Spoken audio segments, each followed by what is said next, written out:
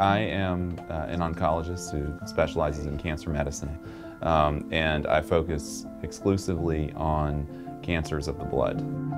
A lot of times when I tell people I'm an oncologist, the first response is, "That must be so sad," and it always surprises me to hear that, because very little of my day is actually spent in sad moments. A lot of it is inspiring.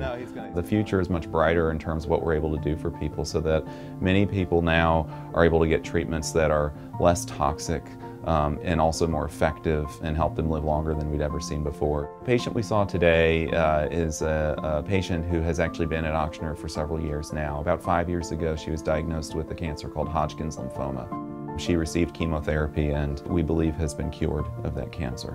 Several months ago, she came back not feeling well, but after we obtained a biopsy of one of those nodes, we found out that it was actually a different type of lymphoma cancer called a non-Hodgkin's lymphoma. After initially being distraught with the news, we were able to help her start treatment with a new type of chemotherapy. Within 3 cycles or 3 rounds of that therapy, she's gone into complete remission already. I'm very privileged to be at Ochsner because it's not just that there are good doctors here, but we have excellent nurses, we have excellent support staff, so that while sometimes a patient may see very few of those people, there are a lot more people behind the scenes that are making things happen, that are helping them. My days are pretty full, but they're very rewarding. It's really fun for me to be able to do so many different things, and so I really enjoy what I do.